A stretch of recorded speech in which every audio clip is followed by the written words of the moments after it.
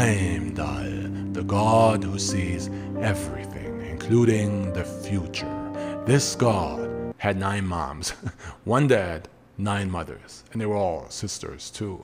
I know, right? Why can't I watch that movie? Is that like an OnlyFans thing? Or what's up with that? Heimdall's father is, of course, Odin, the All-Father. And when you're the All-Father and you come across 9 beautiful Jotun sisters ready for some daddy roleplay, well, sometimes you gotta do what you gotta do. And 9 months later, 9 sisters gave birth to 1 child, Heimdall. I don't know if they each carried Heimdall for a month or how that works, but we don't question Norse mythology too much because this is also where Loki gave birth to a horse with 8 legs and his baby mama birthed a snake that can circle the world. It is what it is. The 9 moms' combined efforts blessed Heimdall with powers of sight and hearing. He can hear so well, he hears the grass and the wool on the back of sheep growing, and he can see for 100 miles even in the dark and into the future, which is why Heimdall and his famous horn, Gjallarhorn, play a very important role within Asgard. But Heimdall and his other horn were also quite famous. My guy had a serious body count and virtually no pull-out game, like none. But more details on that later. Oh, and for all the Loki fans, Heimdall also kills Loki. Now you have all the headlines, what's missing is the details, so let's do this.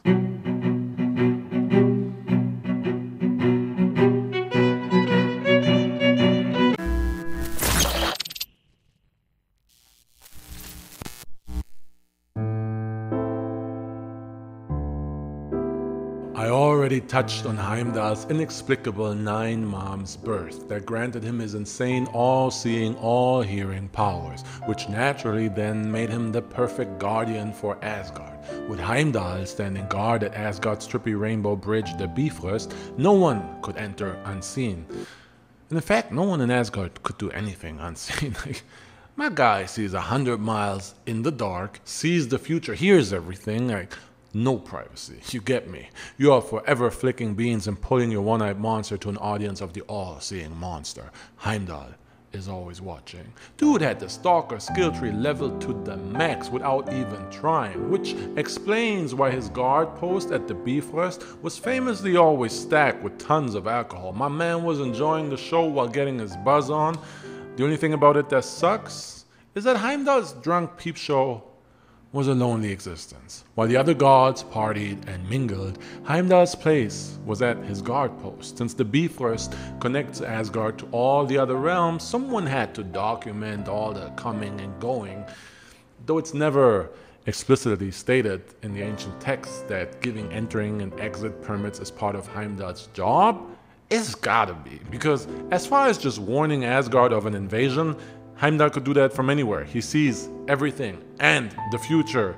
The ancient texts don't refer to Heimdall as Asgard's bouncer, but I like to think he was. I mean, the dude was described to have golden teeth, and the ancient texts don't state any other god was wearing grills, so that's literally the most bouncer thing ever. And while on bouncer duty, Heimdall always had his massive horn ready, which is a joke I already made once, so I'm gonna skip past it right here and go to the actual name, the Gjallarhorn. One blow is all it takes. One blow is all it takes to warn all of Asgard, and blowing the Gjallarhorn was reserved for one occasion only, the coming of Ragnarök. So Heimdall only ever used it once. And a cool side note here is that this all kind of reminds me of The Wall and the Night Watch in Game of Thrones. Like, lonely existence, lots of drinking, blowing into a horn to announce danger. You see it too, right? So with all the loneliness in mind, you can forgive Heimdall for being a bit of a homebreaker. This guy had a bit of a fetish for sleeping with other dudes' wives, next to the dude. It sounds weird, but Google it. It's like a whole genre. And some of these movies these days have insane production value. Like, it's crazy. Heimdall's habit of putting his horn where it doesn't belong is why Heimdall is also known by another title.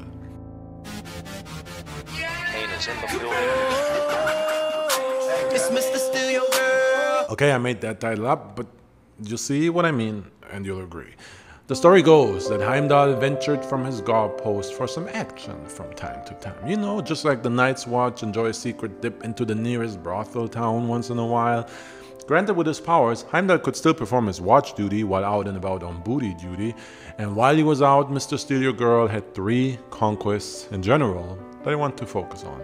3 conquests during which he casually created classism and became known as the father of all slaves, the father of all farmers, and the father of all nobles. So all in all, the father of social classes.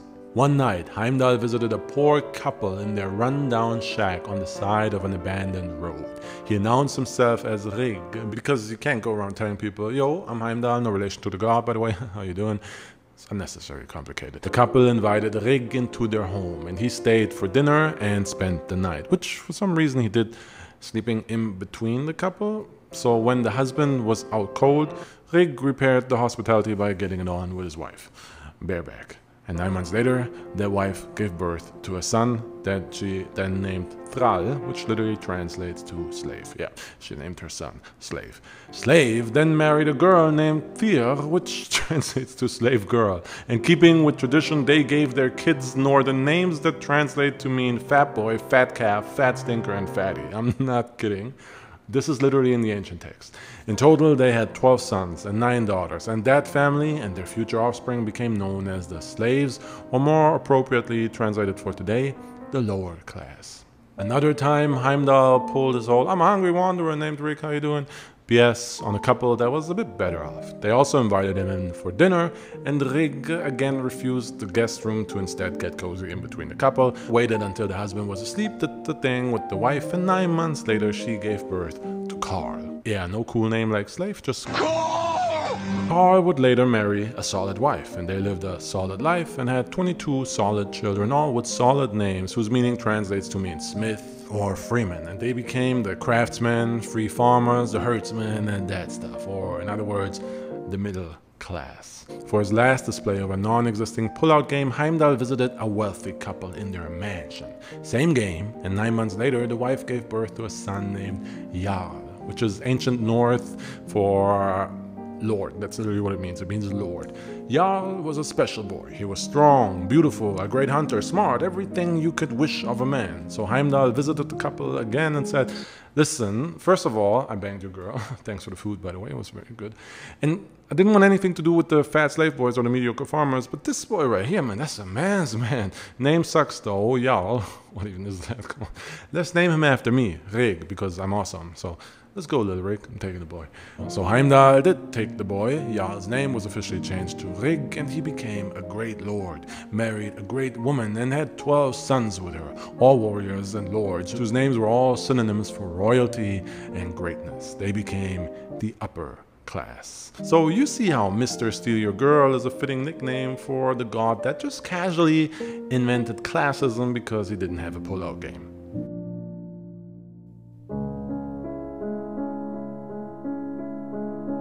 Due to his powers of being all-seeing and all-hearing, Heimdall also kind of became the official lost and found of the Norse gods, and when Freya once lost her necklace, she went straight to Heimdall to help her find it. Mind you, this was a special necklace. Freya had to sleep with 4 dwarfs to get it. No, don't be shocked, that's such a Freya thing to do. Watch my Freya video for more on that.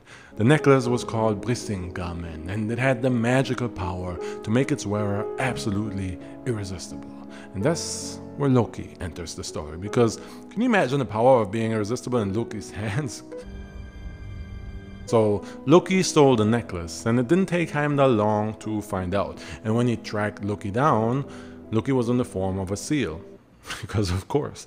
So to fight Loki for it, Heimdall also transformed into a seal. Of course. Heimdall won the ensuing seal fight. The necklace was safely returned to Freya, and I now want to see an epic blockbuster movie that just builds up with like 2 gods, and then when they go at it in the final fight, they transform into seals from Mortal Kombat. Also, how was Loki able to hold on to the necklace as a seal? They don't have fingers, right? This wasn't the only time Loki and Heimdall clashed, though. They were in essence destined for conflict. Heimdall was the representation of order and literally maintained it on Asgard with his powers, while Loki was the god of mischief, an agent for chaos. Loki frequently came and went into Asgard as he pleased via unofficial means and asked any bouncer. That's super annoying and just makes the job unnecessarily difficult. So Heimdall, not a Loki fan. But all that beef between Heimdall and Loki so far was more fun and games compared to Loki's final act. An act that Heimdall saw coming, an act that caused Heimdall to finally sound the mighty Gjallarhorn. Loki invaded Asgard at the head of an army of evil, determined to destroy Asgard and end the cosmos with it. Of course, the who's who of Norse gods did anticipate this. Freya, Frigg, and most of all Odin all had visions of this very future, and Odin and Freya had long created the Valkyries, whose only job was to gather the souls of the bravest and strongest warriors, only for them to train in the great halls of Valhalla day in, day out for millennia in preparation for this very event. So when Heimdall blew the horn to warn Asgard, these warriors were ready and stormed out of Valhalla's 540 gates, joining Odin, Thor, Tyr, and the other gods in their battle against Loki's army of evil, an army that featured Loki's sons, the mighty wolf Fenrir, and the mighty snake Jormungandr, as well as the Jötnar, powerful frost giants who long sought to defeat the gods, and most of all, the army featured Surtur, the fire giant whose sword of flame was destined to destroy Asgard. But you already know that Ragnarök video, that's a video for another day.